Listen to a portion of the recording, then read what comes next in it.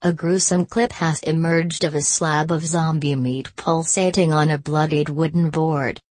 The bizarre clip shows the chop mysteriously wriggling away in what is believed to be a market in Indonesia. Children can be heard chatting and laughing in the background as woman flips the meat back and forth several times. The footage was posted onto YouTube describing the meat as kurbani, which comes from either a goat, sheep, cow or camel that has been slaughtered during the Islamic month of Dhul-Hijjah.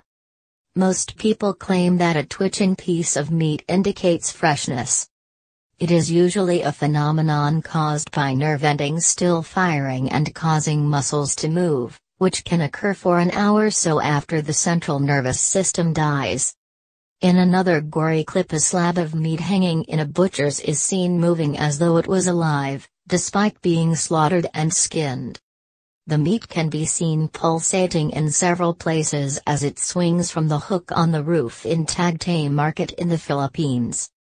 The clip was uploaded to YouTube by Jaime Tolentino and captures the meat moving for around 3 minutes or so before it cuts off.